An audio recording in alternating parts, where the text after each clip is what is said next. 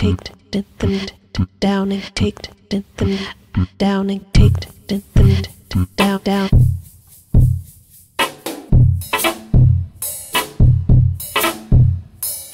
As you look, the whole room explodes.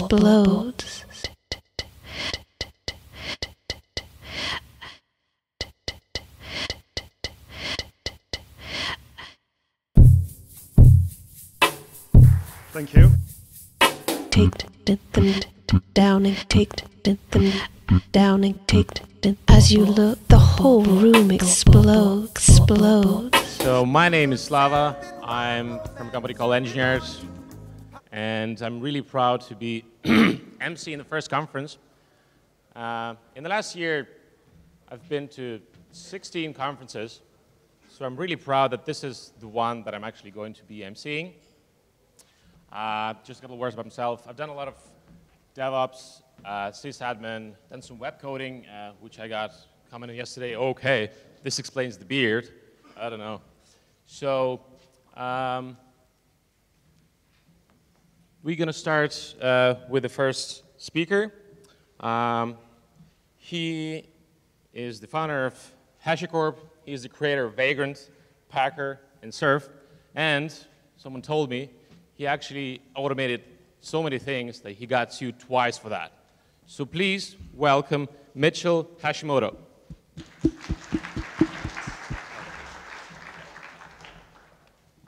Okay, thank you. Is this good? The mic's good? Yeah, sounds like it. Okay, let me see if this thing works. Yep. Okay, so I'm actually used to walking around a little bit, so this will be a little tricky, so I'll try to stick by the mic. What I'm going to be talking about today is how to build robust systems, what defines a robust system, and really how having a good answer to service discovery and configuration actually gets you quite a bit of the way to a very robust system, almost for free, even for legacy applications. So I got a pretty good introduction. I did get sued twice for automating things, but I'm still here. This slide really just has my Twitter handle, so if you have questions and you're maybe too shy to ask them out loud or something, you could feel free to tweet at me or just catch me after, and I'm happy to answer anything you want.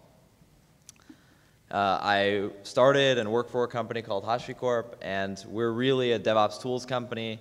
Our basic idea is that a company that isn't a DevOps company can't really build good DevOps tools because it just doesn't align with their goals. You know, they'll build something to solve a problem, but they won't take the time to solve it well because it just, once they solve it, it fixes their business problems and they move on. So we kind of try to work with companies to figure out how they're doing things and how we could help make things better, and we try to make it work in the general case for more people. So to that end, we've released 4 pieces of software so far. These 4, everyone here I think has heard of Vagrant, and then there's these other ones. But actually today I'm going to be mostly talking about console, but the other URLs are up here in case you want to check them out, and I'm happy to answer questions about any of the tools as well. So we're going to be talking about console, but I kind of want to talk more generically first. So I want to start by taking a step back and take a look at the big picture and get the reason why software like console and its category even exists and what the problems it's trying to solve are.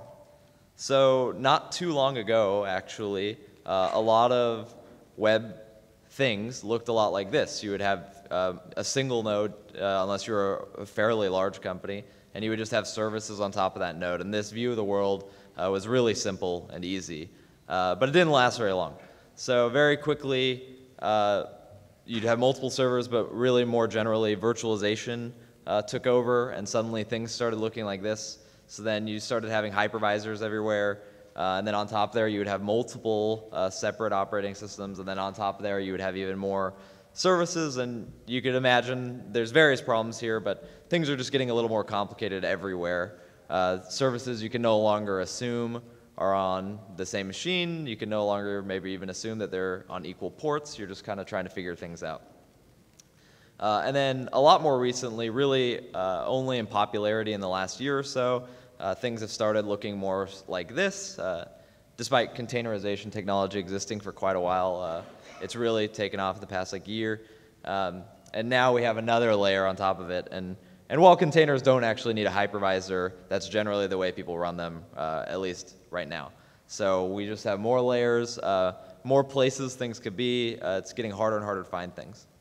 And actually the problem's a little bit worse than this. So you never just have one hypervisor. So actually this is, even in the small case, in small companies, this is starting to be repeated at least a dozen times, but generally hundreds of times. And if you're a pretty large company, thousands of times. So you just have a ton of things. And really, this is the state of modern ops, is we have more everything. And while the reason that we have more everything is because it solved certain problems, it's definitely made a lot of other problems much worse, or exacerbated them, made them much more obvious. So the way I see it is there's no future that exists without more servers, more hypervisors, more containers. I don't see anything getting smaller. And so we really need to take a look at these problems and figure out what good answers are to them. And when I say problems in the context of this talk, what I'm talking about is the answers to these questions, which are really important. So you want to know things like, where is a certain service? Is it on this machine or is it on another machine? Where is it? You want to know if that service is healthy, so should you even be talking to it? Should you just try anyway and determine if it's healthy based on the fact that whether you can talk to it, or does something else tell you it's unhealthy so you shouldn't talk to it? You gotta know that sort of stuff. You want to know its configuration. So when I say what is its configuration, you want to know things like what features does that service support. If you're in a big organization, you don't just go from version 1 to version 2 on 100 servers. You go from version 1 on 100 servers to version 1 and version 2 split between 10 to 90, then 2080, and stuff like that. And so you really need your application to be able to know, does this service actually support these new features that I'm trying to access? I don't know. And then in a more of a service-oriented or a pass way, sometimes asking for the service's configuration is really asking, what are its access keys? What is the database's password that I'm trying to access? In some infrastructures, that's a question. And then finally, there's the question of, I see that there's a bunch of these foo services, but is there one I really should be talking to? Is there a leader? Is there a write node, a master, whatever you want to call it, but is there one that I really should be talking to over the rest? And kind of posing a meta question is you also have to think, what happens when the thing that answers these questions is no longer available to answer these questions? Does your entire infrastructure explode? Is nothing able to talk to each other anymore? How do things handle? And if you start thinking about this, it seems easy at first, and then you think and you think and you think, and it actually just gets more and more complicated and more confusing. And it's because they're pretty hard problems. So hopefully I present some solutions today. But what I'm saying is that these questions actually themselves, if you're able to answer them well, build fairly robust systems. Not completely robust, but it gets you quite a bit of the way there. So the practical goals, when I say robust system, what does that mean? The practical goals of what I call a robust system in this world where there's a ton of servers and containers and virtual machines is you really want to be able to start things in any order. It's really dumb when you have to start a database before you start the web application because otherwise the web application just crashes. Can't the web application just wait for the database? I don't understand.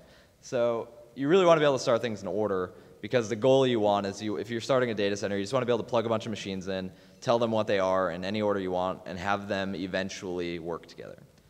You want to be able to destroy things with confidence. So as you have more things, of course, perhaps obviously, more things are going to fail, and more things need to go into maintenance more often. And in these cases, you really don't want to be really afraid of unplugging a server. You want to know that if you unplug it, the rest of your infrastructure is going to handle it gracefully. You want to be able to restart servers safely. This is kind of combining the top two, but still equally important. It's just more of a fast thing. But if you want to do upgrades or something like that, you want to be able to confidently stop and start things pretty quickly and again, know things aren't going to explode. And then finally, often not really highly valued until you get it, but you want to be able to reconfigure services easily. And when I mean reconfigure services, you want to be able to basically turn knobs so that you could quickly add flag features on, put things into maintenance mode and stuff without having a heavy reconfiguration step across your infrastructure that might take 30 minutes or an hour to roll out across all your nodes. You want something a lot faster. And so these questions, which I've already explained, I'm saying are actually get you a lot of those goals, or solves a lot of those goals. So we'll just go one by one very quickly.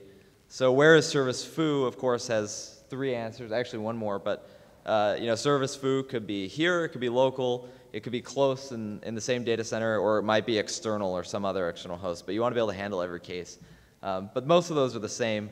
More importantly, you also want to think about, what if it's nowhere? What if that service doesn't exist? What happens if you bring up the web application and it asks for the database, and whatever's answering that says there is no database? What does the web application do? Is a service healthy or available? So if the answer is yes, that's easy. Obviously, you use it. The answer is no, it's a little trickier. So you have to think about, again, do you want to avoid unhealthy services? Do you want to try anyway and see if they work? And you really want to be able to handle things gracefully. And when I say healthy or available, it doesn't just mean that it's on. It's like if you have a bunch of services, it might be unhealthy if its load is too high. Its load might still be high enough to answer or low enough to answer your requests, but if it's too high, you don't want to keep pounding the same service. You want to ideally use another service as slightly lower load. So I would say that the high load service, although it's still functioning, is unhealthy and should be avoided. It's sick, but not dying. Then finally, not finally, there's one more, but what is the services configuration? I think I covered this pretty well, but access information, features, on or off switches. And then more importantly, I guess, what is my configuration? So this is not something people think about too often, but most people expect to just read configuration out of a static file, and for the lifetime of that process, for the rest of time, this configuration will never change. But that's really not correct. The configuration has to change at some point, and restarting a service isn't too bad if your infrastructure can handle it, but not having to restart a service is even better. So if you're able to query something and ask what's your configuration and change that dynamically, that's even better. And then finally, where is the best choice? And I talked about master-slave and maybe versions, but there's also locality issues. So this really comes into play when you have a much larger infrastructure. But I think that in the next 5 years, everyone's going to have a much larger infrastructure. So what the locality problem is basically, I need to access a service. I would really prefer if that service was on the same machine, but if not, it's okay if it's in the same rack, or prioritize the same rack next. And if it's not on the same rack, then let's prioritize the same data center. If it's not in the same data center, like if I must, I'll talk to another region. But you really want something else to handle that for you. You just want to say, just give me a database and have it return the best case in terms of latency and availability and so on. And then the meta question is this thing going to be available? And I would argue this is a very critical infrastructure component. So you want as many 9s of availability as you can with this thing, but of course you do need to think about what happens if it's not. So this builds a robust system. If you have the means, a reliable means to find services, know which ones are unhealthy and avoid them, configure things externally, and of course trust that all this is going to be available, then your systems could really start and stop in any order and get all these properties that I mentioned here. I don't really need to go into detail about those. So we've been talking very generally. We've been talking about the general problem of more everything and the general concept of a robust system and what we want in it. But let's bring it back to something more concrete. Let's use real examples and start seeing how this actually looks in the real world and how we get real solutions out of things. And for that, we're going to use a real piece of software that exists, one that we wrote called Console. But really quickly, before I talk about Console, so I'm kind of fair, I want to talk about other options that existed, or the way people tried to answer these questions before Console, and kind of their shortcomings, or why we felt they weren't good enough and weren't fixable in order to resort to writing a whole new system, a complicated system. So we'll go in order of probably the worst idea to slightly better, and that actually usually coincides also with timelines. So this is the furthest back, and then we'll get a little more modern. But kind of the furthest back in time, and hopefully not too many people are doing this anymore, is the manual or hard-coded approach. And this is the idea that I'll just hard-code in DNS entries or IP addresses directly onto the server of where things could be accessed. And it should be pretty obvious why this falls down really quickly.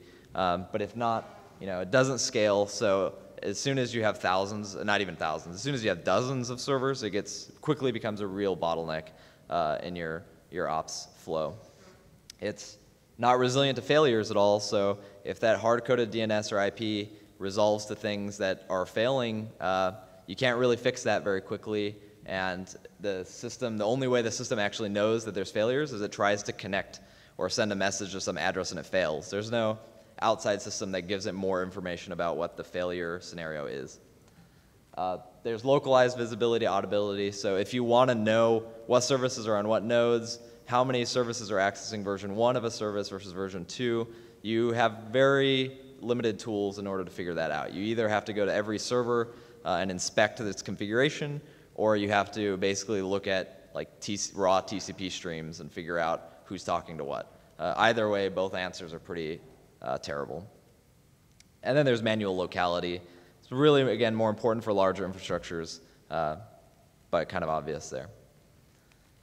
So then things got a little better. People started thinking, oh, this is a configuration problem. Where things go is a configuration problem, and I have this configuration management solution, so I'll put the configuration into that thing. And unfortunately, the configuration management isn't a really good choice for service discovery or for service configuration in most cases. So the main problem is that most of the popular configuration management systems are really slow to react to changes. They're built to run on a cron job or on periodic intervals, and so even if you add a new, I'm sure most of us here have like added a new service and we have DNS managed by Chef or Puppet or something, but we have to wait 10 minutes, half an hour, or sometimes longer in order for that service to appear because we have to wait for the cron job to kick off in order to run Chef or Puppet. There's no like edge triggering of changes or very quick propagation of state changes. Again, there's no resiliency to failures. So if you do use a configuration management solution to, for example, find the IP of the database and populate the web applications with it, if that database then fails, even if you bring up a new one in 5 minutes, they're going to keep talking to the failed one unless you force the config management run on all the web servers. Pretty related to the first one, but a serious problem. This thing isn't really configurable by developers, so even if there's knobs you want developers or non-ops people to be able to turn on applications such as feature flags or maintenance modes or deploys sometimes, I've rarely seen an organization where they allow developers to really change the configuration that powers the configuration management. There's usually a lot of process involved there. And again, locality, monitoring, all that, manual. So then, this is kind of in response to the fact that with configuration management, you have the problem with like the database where if it dies, you got to wait a long time before you could update the IPs. People started thinking, well, I'll just put a load balancer in front of it because that's what load balancers do.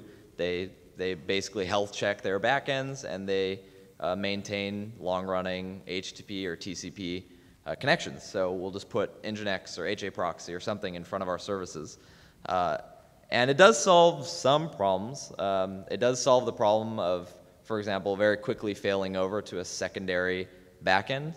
But it's kind of interesting because you get rid of one single point of failure with another single point of failure, which is now the load balancer. So now you have this available horizontal tier of services, and usually you just have one load balancer, or you have a couple, but they're load balanced through DNS or through, hopefully through like a virtual IP, a VIP or something. But either way, the load balancer is now a single point of failure, and it's really not necessary. It's there to be a means to an end that's kind of caused by the config management problem.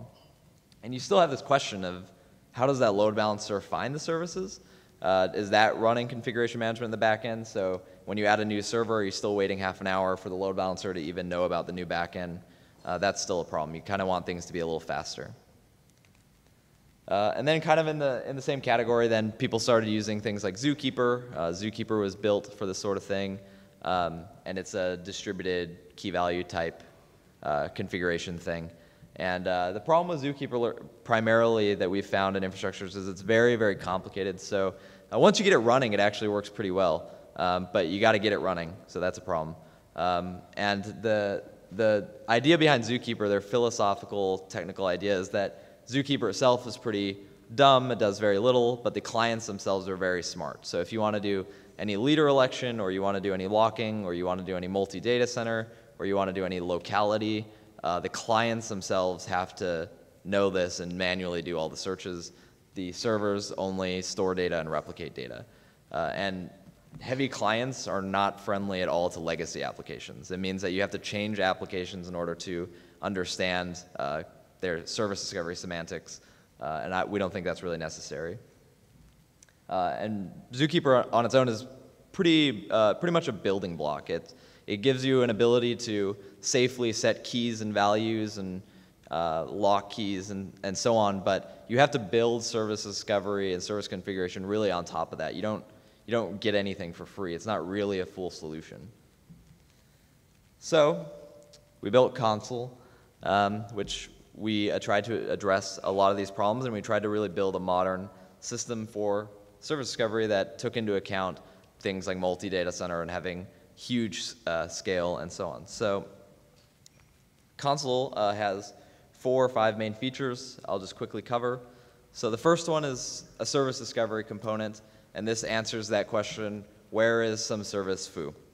And we expose that 2 ways, through DNS and through an HTTP API. So you could, for example, at the top, you could see I'm just looking up a DNS entry, and it's giving me some IPs.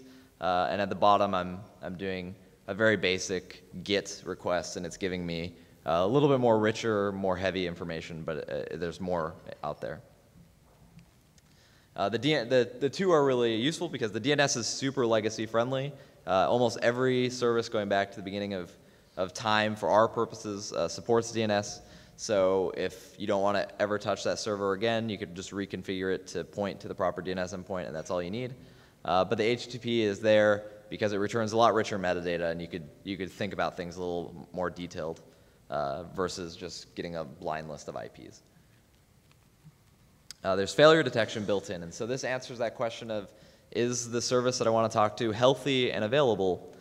And as an example, I show this UI here that we have for it, but you can see that, for example, the web service has a failing health check. And what's interesting about the failure detection and having it very coupled to the service discovery is that when something is unhealthy and critical, then the endpoints to discover services will no longer return that service. So DNS will no longer return that IP if any checks are failing. And HTTP, the discovery portion of the HTTP won't either, but the HTTP does have endpoints to get the full catalog, even the unhealthy things. But this is really nice because you get things for free, such as avoiding nodes that are unhealthy for any reason. You just kind of get that for free. There's key value storage built in. So the key value storage answers the questions of what is the configuration of myself or some service. And this is super simple too. It's all HTTP based. You just put some data into the thing, and then you get it back out, and we handle replication and so on in the background. I cover architecture a little bit later. And so the storage is highly available. Again, I'll cover architecture in a little bit. But what's really nice is this lets you turn knobs without a huge config management process. So you can imagine that, yeah, you have Puppet or Chef laying down the main configuration, but for basic things like maintenance modes and feature flags, you use this process instead because this is a lot safer to allow developers to just go in and change values that are safe for them to change, that won't easily crash the system. Well, yeah, I'll touch on it and I'll answer questions after.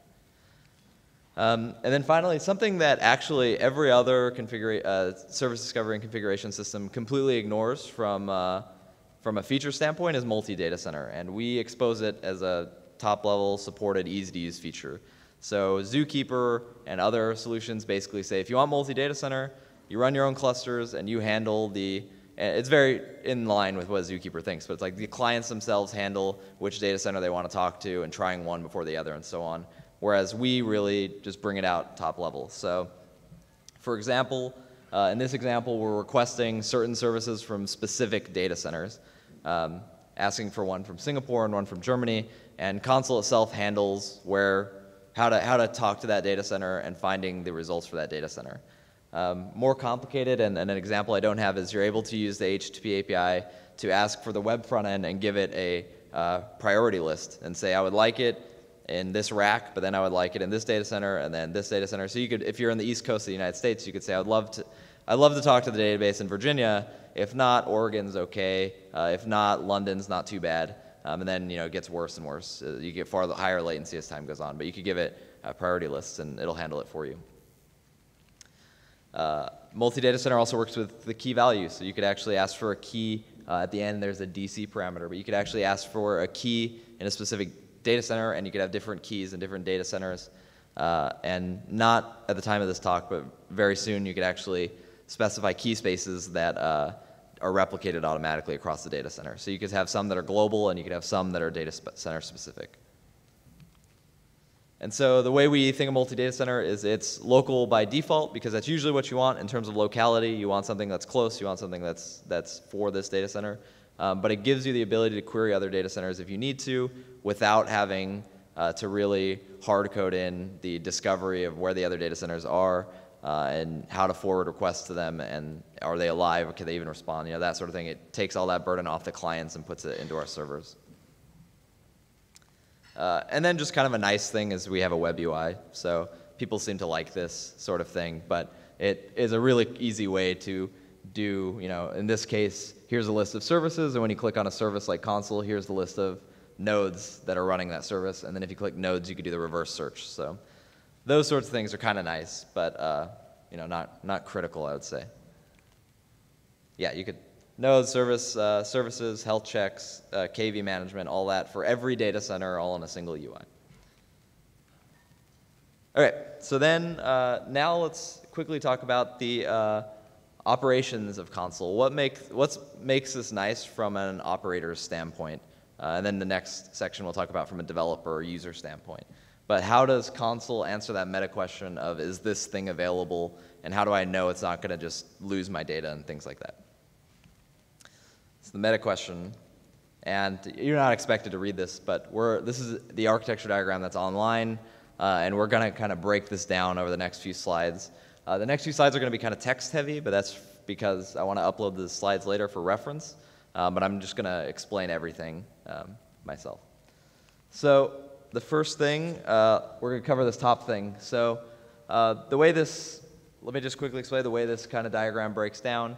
The top square is one data center, the bottom square is another data center. The middle cloud is the internet, or a wide area network of some sort. And then within there, I don't know why they're different colors, but the blue should be servers, so the bottom row is servers. So in this case, the green box is surrounding the server cluster, because that's what I'm going to discuss here. So Consul runs in a client-server architecture, and it's a distributed system, not decentralized. You have these central servers, but it is a distributed system. So for the server cluster, you run some odd number because they perform a leader election in order to determine who does writes. But other than that, they replicate all data to each other. So whenever you do a write, they don't let the write succeed until every server has written it. And that's how you get data safety, pretty much. And that's why you need this n/2+1 for availability, for leader election. But the leader election is all automatic. You could write to any server because all the servers will automatically forward a request to the leader if they're not the leader. It's very easy to use, and you don't have very many servers. Then you have lightweight clients. So the clients actually don't store any persistent data. They just have ephemeral state and some cache data. They're very, very cheap to run. And they're also optional, but highly recommended because they make sure that the node they're running on is still alive. And if the node dies, then the servers find out very quickly if you have a client. So the clients, though, are able to respond to any requests. So you could actually send any writes or any reads also to any clients, and they'll automatically forward it to the proper leader. So that's really nice because if you're running a client, the DNS server is always localhost. The HTTP server is always localhost. You don't need to solve the problem of, but how do I find the thing that finds things for me. Like that's a weird question to ask. So they actually find it for you. And the way they solve that problem is kind of interesting. They use a gossip protocol underneath. So all the nodes that this console cluster is on have to be able to communicate to each other through a network. And they use an extremely lightweight gossip protocol underneath in order to automatically discover each other. And that's our Serf project, if you want to look into Serf. I don't want to cover it in too much detail, but if you don't know what a gossip protocol is, a very quick description or analogy I like to make is it's a lot like what would happen to society if there was a zombie apocalypse. If there was a bunch of zombies just roaming Tel Aviv right now, we would find out probably, assuming we don't have internet, but internet actually works okay, but we'd probably find out because someone would run into the hotel and tell us, and then we would get freaked out, and we'd probably want to tell our families that are here, so we would call our families, and it just kind of spreads, like it gossips out, and that's the exact same way this works. Is in a gossip protocol, you have one server join, it has to know about just one other, but it just tells the one other, hey, I'm a server and I exist, and then that server tells 3, and then they tell 3, and then extremely quickly that propagates out. So we have some data centers that are running a single console server of over like 10,000 servers in one data center, and this membership state information is able to propagate in less than a second, which is pretty cool compared to something like config management where you got to wait 30 minutes or an hour. Less than a second, it's going to work. Oh, I didn't realize I had a slide on this, but yeah, the cheap gossip. One thing I guess I didn't cover is that it's super cheap. So even in that 10,000 node cluster case, the constant state bandwidth that's using in your data center is it's like 700 kilobits per second, 736 kilobits per second or something. So you don't even see it on your networking graphs. Really cheap, really nice. And we use it in 2 places. So we use it between one data center to determine membership, and then console automatically sets it up over a wide area network as well in order to automatically discover the other data centers as well. So you just got to tell it the IP address of one node in another data center, and it'll automatically discover all the servers in the other data center for you. And then finally, there's multi-DC, and the way this works is it does not actually replicate storage to the other data center because that is full of all sorts of problems when there's a disaster scenario. Instead, what console does is automatically figure out what data center you're trying to talk to and does request forwarding. It also does parallel request forwarding if you're trying to request data from multiple data centers, but it does that for you, which is simple in the operations case because you don't have to worry about data consistency across data centers. You only have to worry about it in one, and it's easy from a client perspective because we handle all the forwarding for you. So general points, these are really text heavy, but you need some odd number of servers. The more servers you add increases write latency because it has to write to, if you have 5 servers and you write one key, it has to write to all 5 before it succeeds. But we do those in parallel, so throughput is only marginally affected, but the latency will be a lot higher. And the nice thing about servers is you could leave and add them at will. So if you want to do maintenance on a server, you don't even need to think if it's a leader or not a leader. You just unplug the machine and do maintenance on it, and the system recovers. And then on the client side, again, text-heavy slide, mostly for reference. But clients could really cheaply be removed and added at will, so you never have to worry about unplugging a machine. You just do it. The membership propagation using that gossip protocol, the whole cluster will find out that machine's unplugged in less than a second. It'll update health states in milliseconds after that. Service discovery will stop returning that node. That all happens in much less than a second, actually. Throughput, it's not very important, but throughput's extremely fast. So we have some really big users of console, and on spinning disk hardware, they're clocking in reads and writes at both around 5,000 or 6,000 per second writes and 20,000 plus per second reads. And practically, you'll never hit that limit because if you're writing that many write requests to a service discovery solution, there's probably a bigger architectural problem there. But it's good to know that it could handle that sort of scale. It actually works a lot better on solid states too. It is an I/O-bound system. So all of that kind of heavy tech stuff was really to say that this console is a very scalable and highly available system. It's actually really hard, and you have to try really hard in order to make the data unavailable, or you have to have an extreme disaster scenario where most likely most of your data center is unavailable anyway. Okay, so now from the developer perspective, the user perspective, how do we tie this all together in order to use something like Consul with applications that already exist? So in this scenario, the way it kind of works is you use Consul KV for configuration, the DNS for service discovery and coupling services together, and health checks for monitoring. So the KV, using the web example, you're able to set and get keys just from the web UI, so you could just put things in there.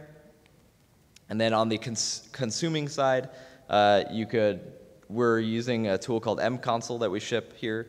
What mConsul does, which is pretty cool, is it reads the keys from my app config in Consul and then exposes them as environmental variables to the app. So this lets you basically pull in configuration from Consul without any source code changes to legacy applications if they use environmental variables, which a lot do. And if you're not using environmental variables, it's easy enough to also turn them into config files. And then that reload flag, kind of cool, is whenever you change something in the KV, like if I hit update here, that actually propagates the change, does an edge triggered, sub-second, usually like 5 millisecond or less, notification, which actually restarts your application for you. So that lets you turn knobs and lets it go across your data center very quickly. Yep. Then for DNS, for service discovery, you use the Consul DNS. Mostly DNS versus HTTP because it's, again, legacy friendly and you don't need any source code changes or awareness that Consul exists. You just assume that the service you find, you search for is available via DNS and you use the Consul addresses for them. Again, no application changes, but this also handles health checks for you. The DNS round robins and randomizes the return order so you get some level of load balancing just through the DNS. And if there's too much load on one server, if you have the health check, again, new nodes won't connect to that thing. And then for monitoring, you basically, I bolded it, but the bold's kind of weak. But you basically just use Unix scripts. So exit status 1 is unhealthy and exit status 0 is healthy. And you just tell Consul how often you want to run the check. So one that everyone uses pretty much for web services is just run curl. If it returns a 200, then it's looking pretty good. So you can just run curl, tell it to run every 5 seconds, and that's as easy as health checks get. And you could have multiple of these. And you could actually see in the UI the status of the health check. You could also see the output of the health check the last time the status changed. We don't propagate the status on the output on every run because it's a lot of bandwidth, but periodically we just update this or whenever the state changes. So you're actually able to use this as a pretty decent monitoring system, especially if you hook it into things like Nagios. They're simple shell scripts. Like I said, they're very Unixy. You get logged output, so when something does fail, like the load check is failing, you could actually see what the load is, and you could actually address that. And because, like I said, the health checks are tied into every other system, you automatically get the property that if health checks fail, services don't show up. And this was a really simple description, but using this, you actually get quite a bit out of it. So using this, you could add or remove services pretty easily. You expect that they'll use DNS to find things, and if they're not retrying, then you could retry restarts of the application. You could see global state of all services and nodes from a single UI. You could set all the configuration in any data center from a single UI. The configuration changes that you're applying are edge triggered and will propagate across your data center at sub-second speeds. You can implement rolling restarts there. You probably want to, but it's very fast to make these things happen, and we're able to get pretty far without actually modifying any application code. That's pretty cool. And that's kind of all I have to say. So I have QA, I guess, after this. So I'm happy to answer questions. Yeah, you have a couple of questions, a couple of minutes to answer the questions. So I can see how the DNS solution would assist discovery of stateless services. But what about legacy apps that talk to a legacy database in scenarios like that? Do you see Consul helping in those scenarios as well? So what about legacy application, legacy service? So if I have a legacy application pointing to an Oracle database and I don't want to hard configure that, I wanted to look it up and then I wanted to look it up through the DNS. Oh yeah. And then have some failover conditions or whatever. Oh, my sense is that the DNS stuff would be helpful for stateless, HTTP stuff, but for database, TCP, it might be more difficult. Oh no, or am I wrong? Yeah, it's still super. So the question, oh, he has a mic. But it's still super useful for databases, everything. For legacy things, actually, one of the features I didn't talk about that is really nice is you don't. For example, if you have an Oracle server, you might not want to install console on the Oracle server. So you could actually register external services with external health checks. And this is really made for situations like that, or situations like you're using a software as a service for something. But you could register them externally and still get their output via the DNS interface. So we see a lot of infrastructures that use, for example, third-party database hosts, like Redis Labs is here and stuff like that. Like you'll use some third-party software as a service, but you don't want a hard code third-party thing in your configuration because you might run it yourself one day. So you just use the console DNS and it still returns the proper thing. If you don't want to, if you already have a hard-coded IP for your database and it's never changing, and you have a legacy application that's using that IP and you're confident it'll never change, then you don't need to put that into the console system.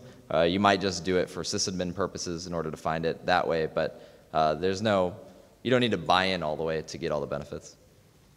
Thanks. Can I ask a second question? Yeah. You talked about configuration generation. There are two options, right? Injecting environment parameters on configuration change, but you also mentioned the option to actually generate config files on the fly. Can you talk a bit to that point? So there's another tool called confd, and it's kind of like mconsole, but it watches your config and then uses templates to regenerate configs and sends sig hups or sig term and restart, or it does whatever needs to happen to restart the application. Yeah, so the way I see that working in most infrastructures is you actually have Puppet or Chef lay down the configuration templates and the initial configuration and service configuration, like the init scripts and so on. But then you actually have confd or these mconsole or other tools that are taking the templates that it laid down that are ops approved, putting in the value, plugging in values that are much easily turnable, and then restarting services. Great, thanks. I have third. No, I'm joking. Okay. Any other questions? Okay, this thing seems to be working. So I have a whole bunch of them, but I'll limit myself to just the two important ones. First off, a quick question: is this a commercial commercial product or open source or? No, I would never pitch a commercial product to you up here. No, it's totally open source. There's no paid component at all. Cool. Okay, so the crucial question really is around the request routing, because you mentioned that among the things that need to happen for like a modern architecture, modern service is handling request routing, locality, failure handling, etc. And maybe it's because you focused on more the legacy aspects, on like how to handle legacy systems, but modern day systems, the ones based on say Hystrix or Finagle, whatever, also do a lot of client side, shall we say, load balancing, failure handling, etc. So how is this handled, with this architecture? Okay, so the load balancing scenario right now is just handled through the DNS round robining of APIs. From a client side perspective, one of the, I suppose one real, a concrete example is if you're hitting a HTTP API, one, you don't want to make a DNS request every time.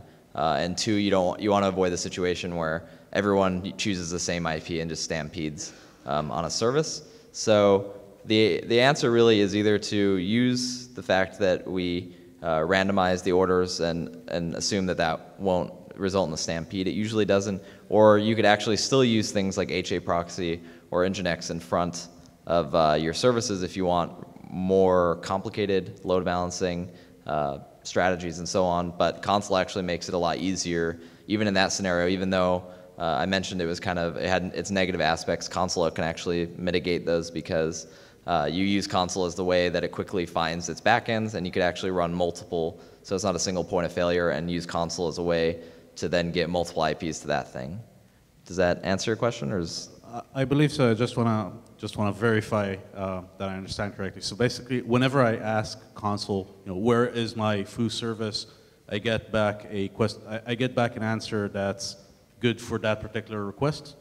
Yeah, so we serve DNS with a 0 TTL. So as long as you have a DNS client that's well behaved, which sometimes is actually asking for a lot, then you'll get a different response every time. And we actually on the server, it's not truly random. We say random for documentation reasons, but it's actually not truly random. We actually round robin them for each request. So if you have 10 servers do 10 DNS requests, they'll get rotated responses.